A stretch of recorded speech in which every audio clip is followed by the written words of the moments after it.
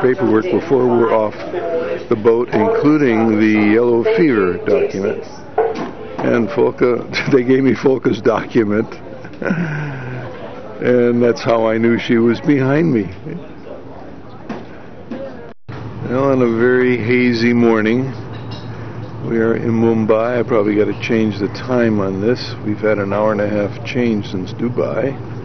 And there is a group in a rowboat here. I don't know what they're doing, if they're training or they've stopped now, but there's about 6 rowers or so. 2, 4 rowers, but I think there's 2 on each oar. If I can really zoom in and see what the heck they're doing. Maybe it's a pleasure thing. Little wave action here. She's out at breakfast. Okay.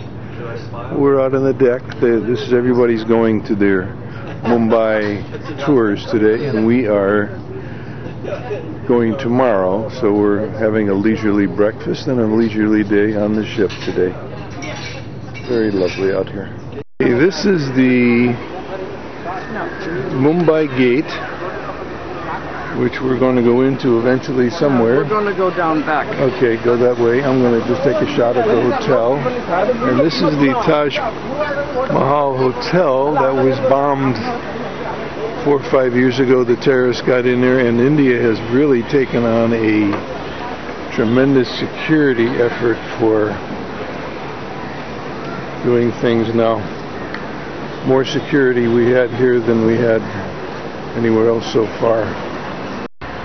Here is a beautiful bird, if I can capture the colors. Gray neck, long beak, like it's in the crow magpie family.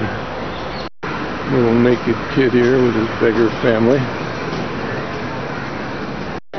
Even some kind of a security gate we're going through for entrance, even though a lot of people have gone in on the other side. Lots of birds here. Okay, we're in the Bay of Mumbai, of course, where our boat is, and they have taxi boats everywhere going around. This is the back of the police station here, which is a former naval British Navy place, Navy home.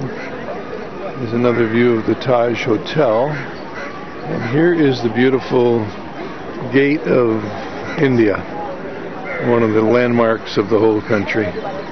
Sort of their equivalent of a Taj Mahal, built by the British in 1911. What do you think of Mumbai so far? I think there's some gorgeous buildings, what I can see so far. But I forgot how intense India is. Everywhere you go, they try to sell you something. Colorful costumes everywhere. These ladies are just gorgeous. Green, pinks, and the sea of people here. These pseudo-holy people giving out little white beads, and they wrap your arm in a red string, and then they want some money. The holy people. Here is an old, I don't know if it's a banyan tree or not, but beautiful hanging stuff here. Probably about 10 foot wide. Here's the Victoria train station. It's now a World Heritage Site. Probably built turn of the century in Mumbai. And we're in a square with looks like a subway station underneath it. People getting out. Folks is going to get out and take a picture too. Still in the square. Getting a shot of another building across the street from Victoria Station and a statue of one of their politicians from years ago. Very good, Folka. Good lady. My lady. Got some canna plants here. Just take a second to moving out of the parking place. A lot of taxis. The building on the right-hand side that we are passing is the Bombay Municipal Corporation building. It was built at the same time, so that's the authorities.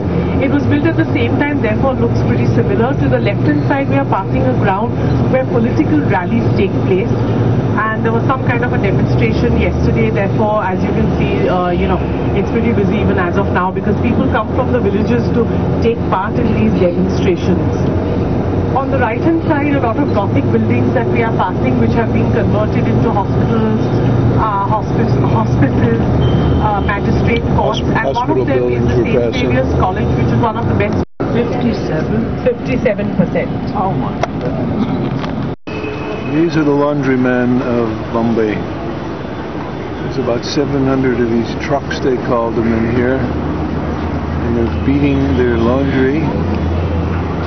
They make 50 cents per garment, and they're charged about $10 a month for each one of these by the city municipality who maintains this. There are guys taking baths and showers in there too, by putting on pants. There's one guy beating it. Here's a guy beating his laundry right down there. Right here is beating it. Right in front of me? Right there. He's soaping up the garment. Focus spotted him that he was beating it with his hands. Okay, we're going to go back to those.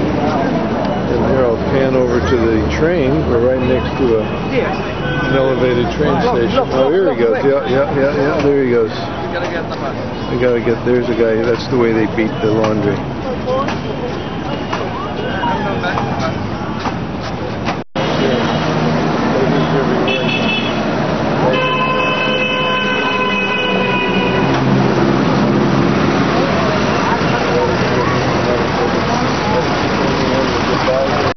$1 Just for a kilo. missed a Brahma the way bull they actually keep it without pulling refrigeration an ice ingenious. cart. What they do Ice is they was cover covered by the tarps, ice but the block Iceman with still sawdust, gets delivered by which is a natural an animal here. insulator, and the devotee gets his blessing. So it's a happy little arrangement, and as such, they move from place to place, usually from temple to temple. And in Mumbai, you don't get to see so many cows because we have, so much of traffic on the road. However, in other parts of India, about holy cows now. You will see tons and tons of more People cows. touching them there. As we take a turn, friends, on the residential apartments. So, two of the tallest apartment Real houses estate in the our country. city, friends, apartments in our It's a hot place to live. Just mentioned the apartments start at 3 to 5 million. They go to 12 million, and those two high-rise 70-story buildings, 3 bedrooms, are up to 12 million. books that were actually even read by him. Once you finish with that, you may go out in the life of Mahatma Gandhi. A little interesting story, right from the time when he was born in a small little sleepy little seaside town known as Porbandar, and proceeded to become a barrister in England. Then was offered a 1-year contract to work in South Africa, so he was on his way to South Africa. Yeah, here's orchids in this wedding car. And so once he reached the railway station and he was thrown out on the railway station, he decided to... We're in the Mahatma Gandhi Museum. Statues of him everywhere. This was a house given to him by a diamond merchant. We lived here from 1917 to 1934, I think we heard. He was thrown off the train in Mauritius, South Africa. Gotten his degree in London. This is the scene depicting that. This is a depiction of the SALT Act. Uprising. Police beating people.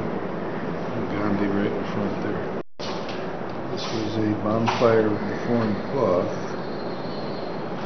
Gandhi started, that was the whole weaving. This scene is depicting Gandhi meeting the King of England in 1931 in London in his normal dress. The Krishna building here. I didn't go inside, but Polka went up to this beautiful temple with inlaid floors. I'm just doing a view of the outside structure here. Beautifully done.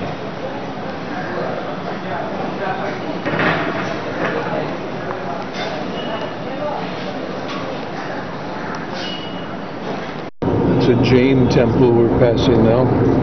Jain, yeah, capture that. They cornered the diamond polishing market for India. very wealthy community of 40 million that take care of their